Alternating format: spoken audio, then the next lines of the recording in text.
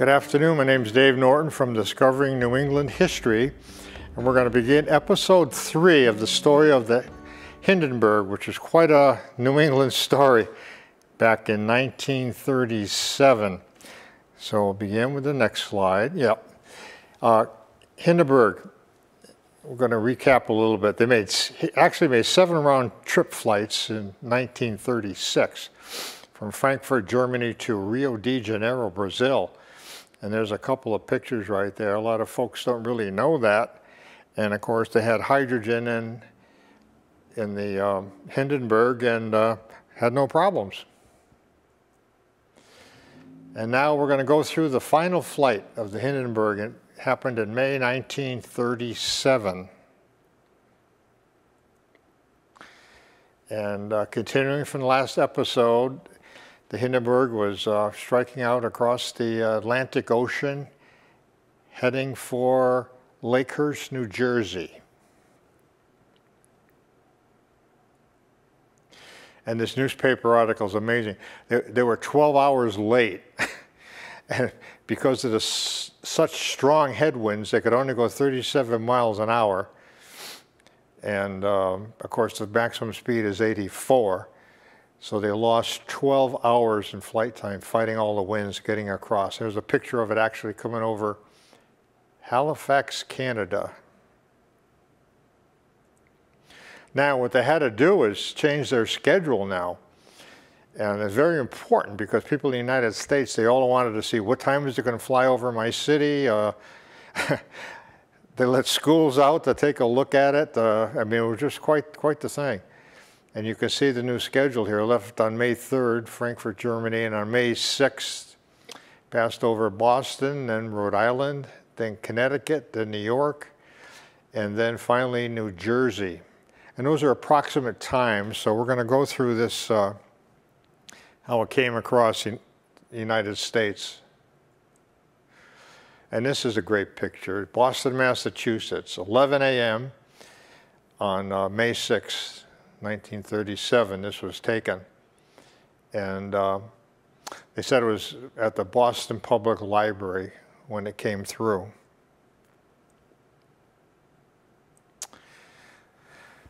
Then it came over the area where the Boston State House is. Finally got it to Massachusetts. This was about 11 a.m. And the picture on the left is the actual picture of it. And the picture on the right, I like to do, that's what the Boston State House looks like today. And it's a lot of fun when you compare these photos. Now it's flying over the, I had to do some research to find out what building it was. It's the Custom House Clock Tower. Still around 11 a.m.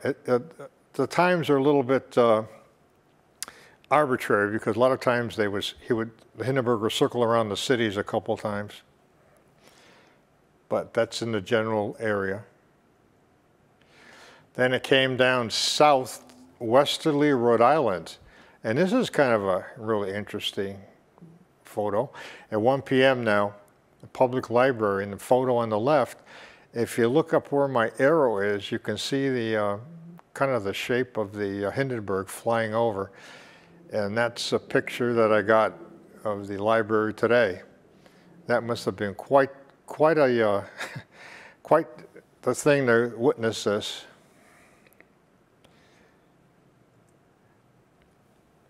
Then they went north a little bit, Hartford, Connecticut, and this is around 2 o'clock in the afternoon. And that's a great shot. It shows the Travelers Insurance building. It looks like it's a lot closer than it is, but it's so large, it makes it look closer. And there's the actual building on the right. So this is really quite a New England story. This is a rare photo. Waterbury, Connecticut. Now it's heading south a little bit here from Hartford. And that's just, I guess someone just took it just in one of the small towns and streets in Waterbury.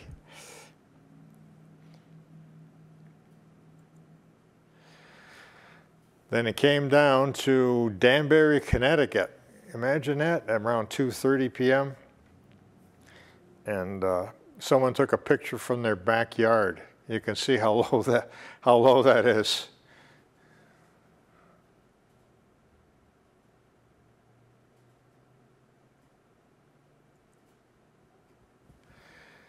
Now it's 3 o'clock in the afternoon, and the Hindenburg finally got over New York City. And that's one of the better shots. Basically a nice clear day. You can see how low. Once again, it won't go any higher than 600 feet or lower than 300 because the pressure is so different, and that would create some structural problems with the airship.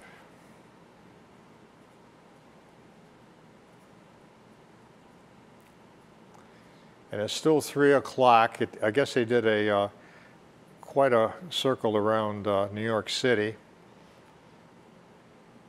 And you can see once again, I've got a picture on the right, what it looks like today, and there's a picture back in 1937.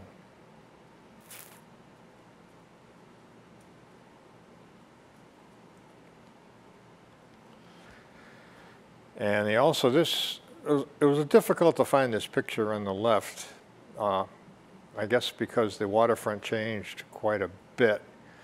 But you can see my red arrow. There's a Hindenburg, and you can see the docks, and the docks are still there. Apparently today they've added a few on that picture.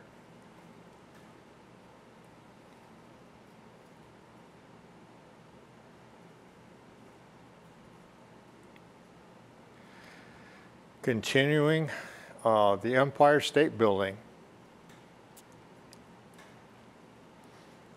And of course, most of the passengers actually were German citizens visiting their relatives in the United States. And that's what made, they really wanted to see New York City.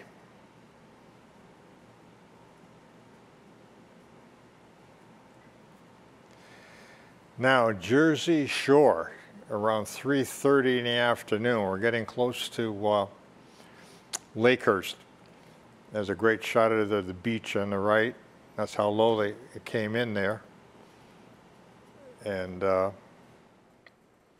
lot of these photos were just, general people took them, and in the area they saw it and they were excited, and they're going to keep those photos.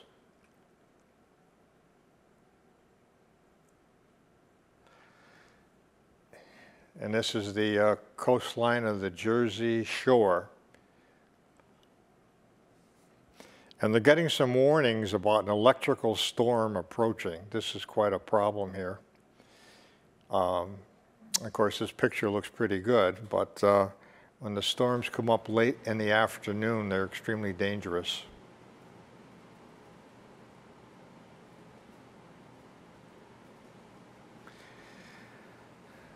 Now, this story is kind of interesting. There's my father in the picture on the left. He's in the center of those three. And before he was married, and they all worked at the E. Ingram Company in Bristol, Connecticut. And after the first shift was over, he told me that, without telling anybody, it was one of those things, hey, we're going to drive from Bristol all the way to Lakehurst, New Jersey, and we're going to watch the Hindenburg land. So the shift was over. They got in the car. There's the car right there. I got a great picture there.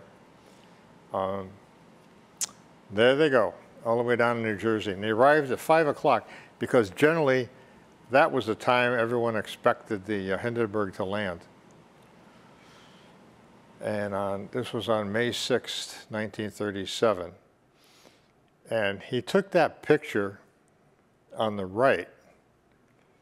Now, it's really good because you can see the older cars in 1937. You can actually look and see the hangar. You can see the railroad tracks. You can see the Hindenburg circling. And it couldn't land. A big electrical storm was coming. And the captain wanted to land, and the Lakehurst said, no, you're going to have to wait and let this storm pass. And that's another great shot he took. You can see there's the hangar. And about 5 o'clock in the afternoon on that day. And on the left, that's a booklet that I found that my father had.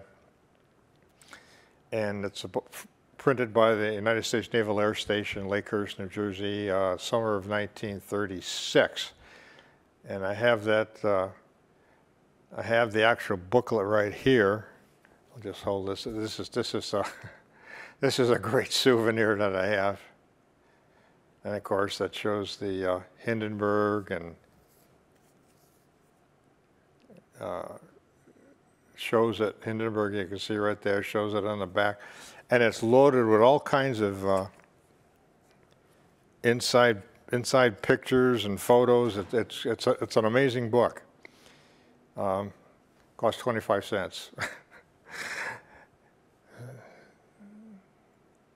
So I'll go to the next slide. Now, from 4 p.m. to 7 p.m., it was circling around New Jersey shore, waiting for the storm to pass. Finally, it cleared for landing at 7 p.m. Now, my father and his buddies, they had to get back to Connecticut, and they waited for 1 or 2 hours. And they said, "We've had enough of this." So they took a few pictures and headed back to Connecticut. So I don't have any photographs that he took. He was not witness to the actual crash. And this was the most photographed news media event of the day. First ever in history where live photos and live movies were taken as the Hindenburg was coming into Lakehurst.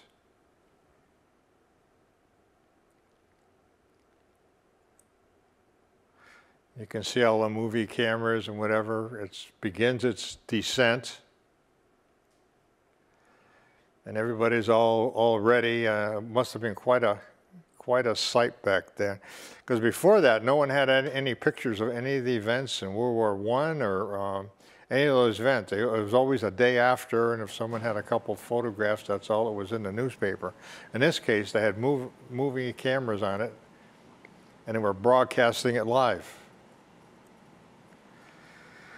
Now, hydrogen gas, it escapes one of the 16 cells, and the Hindenburg burst into flames. There's an actual picture of it.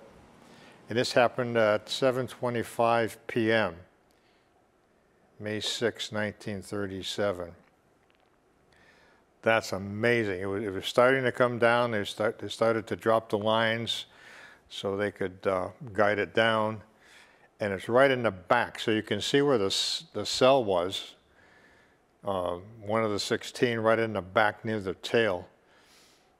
And some eyewitnesses said it wasn't really an explosion. It just took off. It just burst into flames.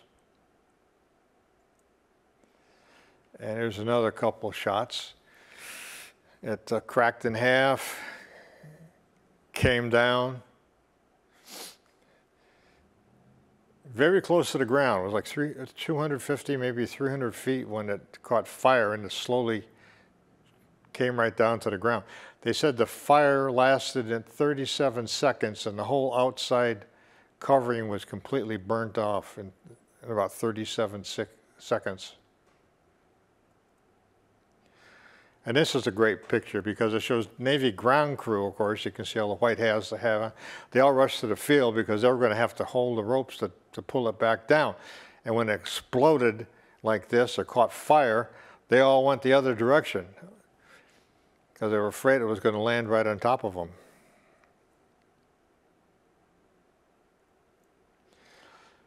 And you can see on the lower right corner, there's a gentleman there just escaping. You can see all the outside frame, skin is all burnt off. It went really fast. 35 passengers, it was low. A lot of them jumped to their death as it was going down. A lot of them, when it crashed on the ground, and they just jumped out the windows. And there's a picture, actual picture taken of one of the survivors. And this is amazing. The whole thing just crumpled up. And you can see now the rush was on. All the Navy personnel all ran toward the Hindenburg to try to help save as many lives as they could. So now the Navy ground crew returns back to help everybody to get out.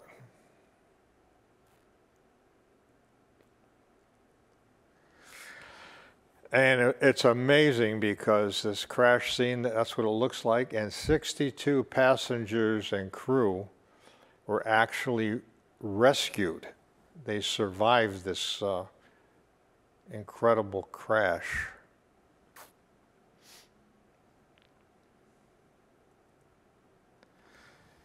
And I put this slide together. You can see I got the broken down by the passengers, the crew, and then the ground crew. Of the passengers on board when the Hindenburg caught fire, there were 36, and of them 13 were fatalities, and they rescued 23.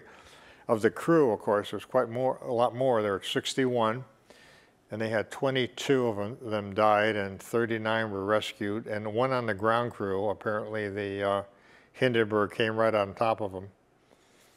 He died. So actually there's a total of 98 folks on board or the Hindenburg with 36 fatalities and 62 were rescued.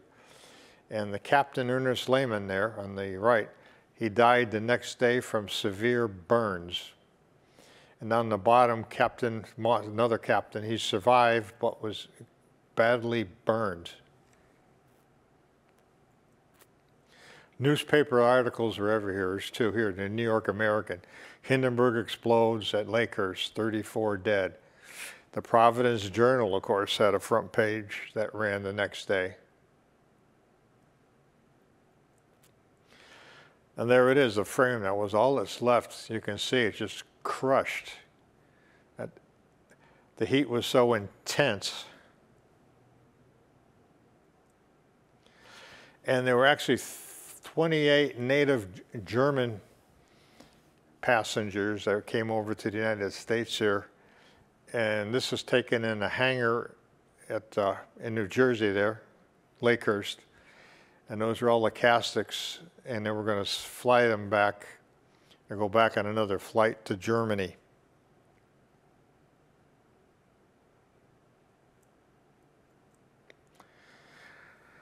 Now, potential causes. This has been debated pretty good. 5 potential causes. Sabotage. Someone probably, they thought, had a bomb placed on it because of anti-Nazi sentiment in the United States. 2, mechanical failures. 3, hydrogen explosions. 4, lightning.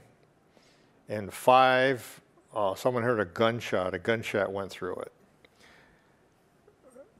So many people and different technologies. NASA was involved many, many years ago. They had the films. They tried to figure out exactly what caused. So I just put down here the most likely scenario to date, keeping in mind you could have new technology in the future that could give us some more evidence.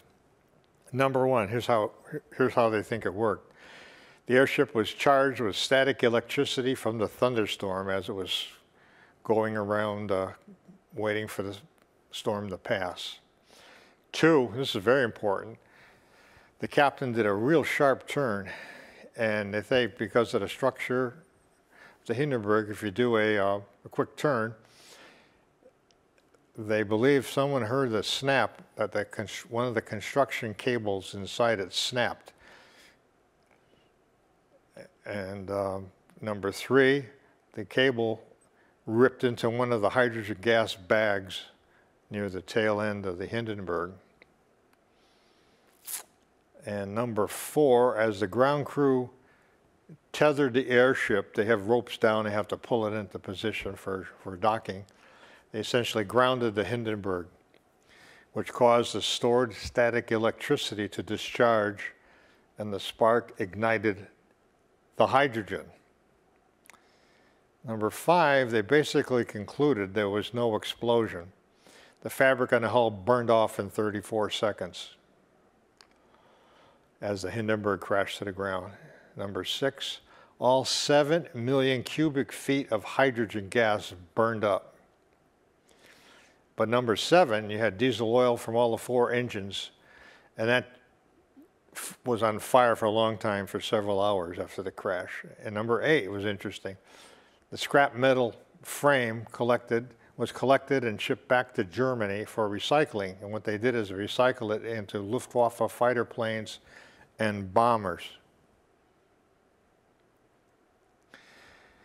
Here's a picture of the probable cause. Inside frame construction on the right. You can see that when they're constructing it, see how those look like spider web lines? Those are individual cables, and if they start snapping on you, putting stress on it, they could have just snapped real quick, and there's one of the 16 hydrogen gas bags, and ripped a hole right in the gas bag and set all the hydrogen inside the back of the Hindenburg.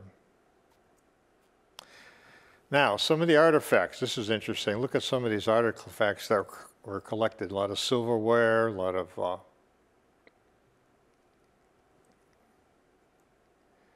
you can see the silverware with the markings on it. A lot of these were in the remains after it caught fire. Here's a whole a whole place setting with the dishes.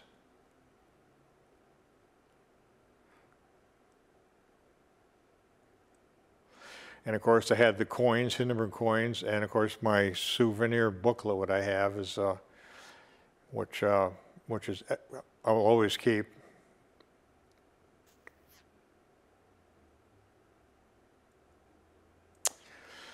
Then the Lakehurst Naval Air Station today. The hangar's still there. You can see it, and the two doors are slightly open, and they have a memorial down here, and they put a chain around it. That's the exact spot where the Hindenburg crashed and caught fire.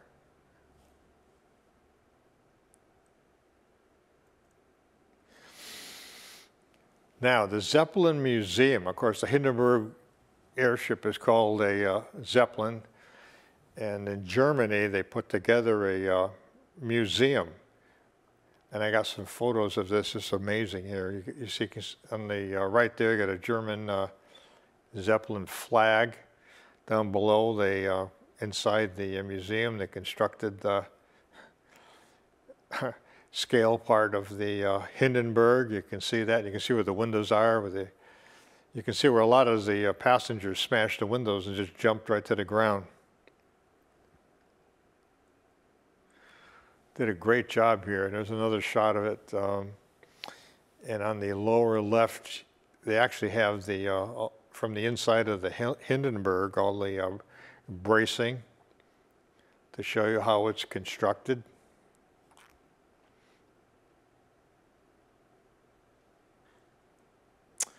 And this is pretty neat. They have, when you walk there, it's like you're walking inside the Hindenburg, and what they put, you know, of course, you're inside the museum, but they put the pictures of what it would look like, the elevations, view from inside the Hindenburg. You can imagine what a thrill that had to be to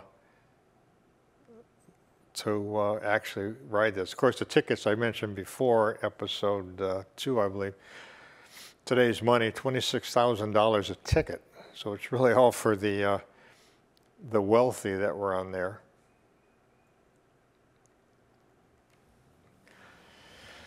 And it's just amazing here. I've got two pictures here. On the left here, I've got the picture of the Hindenburg leaving Frankfurt, Germany, May 3rd, 1937. And of course, it took an extra day to get there because of all the headwinds across the Atlantic Ocean. But that's kind of a neat picture there. It shows a German couple, and these gentleman's got his hat off. He's waving probably to goodbye to family members. And then over here on the right, I've got the Hindenburg crashing in Lakehurst, New Jersey.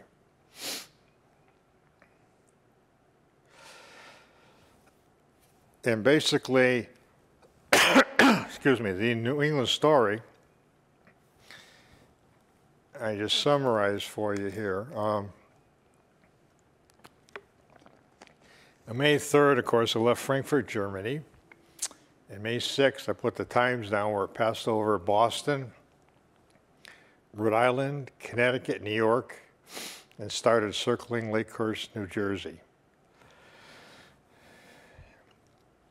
And that basically is my New England story of the Hindenburg, Part 3. Couple books if you want to take a look at them. This one's terrific. It just came out a couple years ago. And this book here is excellent too. And if you pick these up on Amazon or something, believe me, you won't regret it. Excellent, excellent pictures of this tragedy in our country. So, once again, it's Dave Norton from Discovering New England History, and have a good evening.